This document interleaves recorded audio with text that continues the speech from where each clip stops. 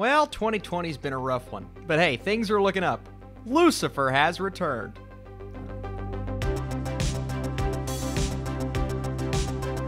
What is up, Netflix fans? Welcome back to my channel. Part 1 of Season 5 is here, Lucifer, one of a lot of people's favorite shows on Netflix right now. Still can't believe it's a Netflix original show.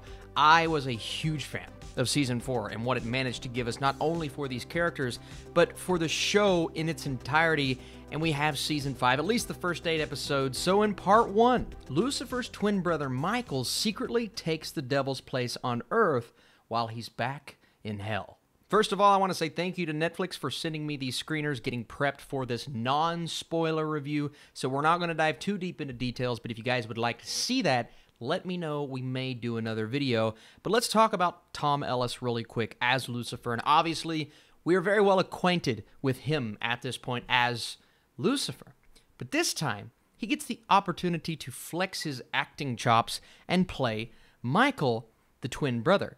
And Michael is kind of taking his place throughout the first couple of episodes on Earth and doing his best to convince everyone else that he is Lucifer indeed. And I loved that. I loved seeing the range from Tom Ellis. Now, it is a bit strange hearing his accent as Michael. I'm like, well, okay, he's a different character. So once I bought into it, I really liked that dynamic, that kind of awkward, something's a bit off dynamic between he and Chloe. Obviously, it's because it's a different person, but that was a really fun story throughout a chunk of the season. I also loved seeing just the emotional turmoil that Lucifer was going through.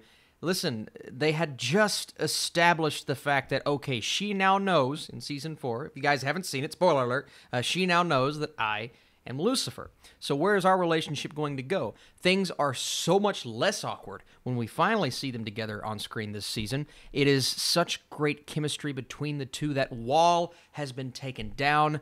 Now they can finally approach it as somewhat of a relationship. Now, that doesn't mean that there isn't going to be some emotional turmoil between Chloe and Lucifer. There's one specific plot point that kind of carries over, and it's so funny because it seems like on the outside it was just a throwaway line of dialogue, something that his mother said. Well, that carries over into this season, and it's a bit of a nice bit of tension to throw in between Chloe and Lucifer, even though, again, the wall is torn down, and I really appreciate that. One thing about this season, though, that I will say is it does feel much more like parts of the first 3 seasons as opposed to what we got in Season 4. Season 4 was kind of like the rejuvenation. Okay, Netflix has taken over. We can get a bit deeper, a bit more intense in certain situations. And even though I don't love when it goes overboard and stuff like that, I really do like what Netflix brought to the table.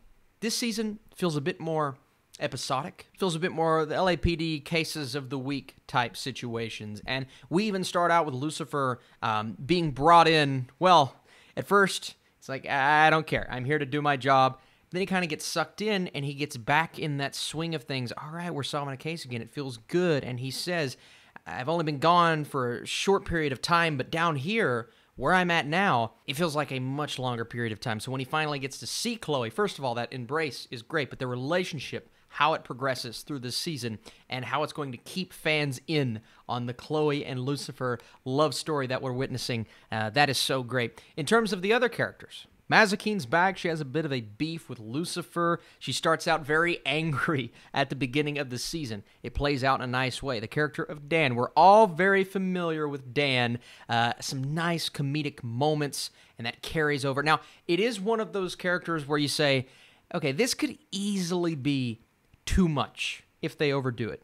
But they never overdo it, especially in this season, when he actually gets quite a bit to work with. I loved his storyline here. I like when he pops in and out. But there's one element in particular, and I think you guys will know what I'm talking about, that I was a pretty big fan of. Yevamina, Linda, and the baby. Linda is cracking us up at the beginning of the season. She thinks her baby can do anything, and it is so funny to see that motherly progression as we move, and then how the stakes of last season kind of carry over, and we're dealing with a bit of the fallout with that specific storyline. But the real meat of the story here is obviously back to Michael and Lucifer. We have Lucifer, he has to return, and he's got to kind of clean up this mess that his brother made, while he's also dealing with Chloe. And we're all asking ourselves, as we're moving through the season, we're like, okay, I really like the episodic thing, getting back into the cases and solving these different crimes, and one storyline with some actors that are playing our characters on a television show and the way that they portrayed them on screen. It's clearly played for laughs,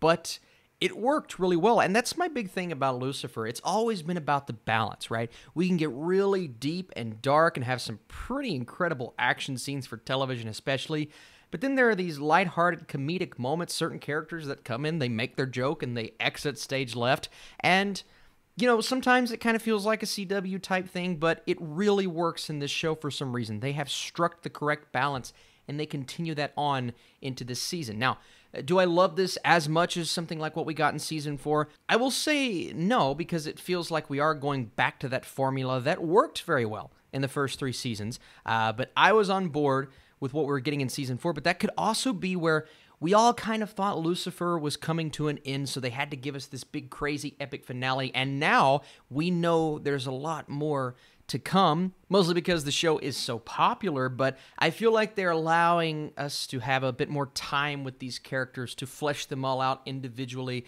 maybe give us some storylines. There were a couple of subplots within this season that I didn't care as much about, but how we progress moving through Lucifer and Michael, and when we eventually get some of those fight scenes, which I thought were excellent. I mean, so well executed. You've obviously got the wings, a bit of CGI in there, looks really good, and that character depth between those two and how they play off of each other, even though it's the same person, Tom Ellis. Ellis is just so great. At this point, he's mastered one character, and now he's bringing us a new element to the table.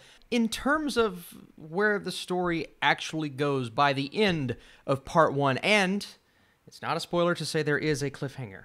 There is absolutely something that happens that will kind of set us up for the rest of the season as a whole, but it is almost a slow burn getting to what the crux of the season is going to be. We have these story points with Michael at the beginning, taking the place of Lucifer, kind of being the Lucifer of the first few episodes. There's even one episode without Lucifer almost entirely. There are some really interesting episodes here. One that was entirely in black and white. It was like this noir story exploring one specific person. I thought that was really cool. But it did move a bit slower than maybe I wanted. But again, it's just the first half of the season.